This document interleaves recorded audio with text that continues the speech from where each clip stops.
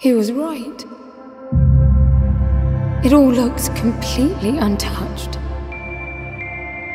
Anne, something's not right. I'm seeing a massive radiation spike down there. She's waking up.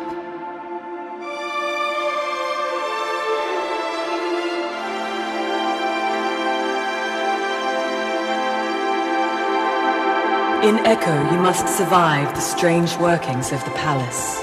It studies everything you do, everything you are, to use it against you. What is this? That's you, Anne. The Echoes are exact copies in every way. They behave like you, and only do the things you do. So it's the way you play the game that shapes your enemy.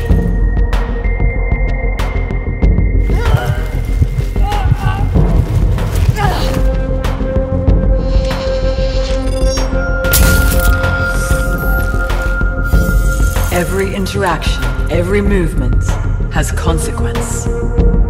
But it's only once your behavior diverges enough from the current Echoes, and the palace reboots, that the Echoes will be updated. So when the light returns, you'll be facing its newest version of you. Reborn with all the choices you made in the last cycle. They learn from me. They do what I do.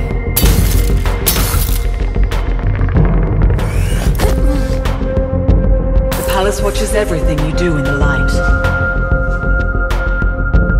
But in the darkness, as it reboots, it is blind, and you are free to act without consequence.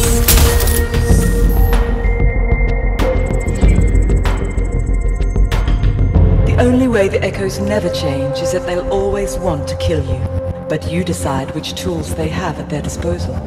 If you cease to do something, so will they after the next blackout. Always stay a step ahead of the Echoes, and keep a cool head if you want to survive the palace.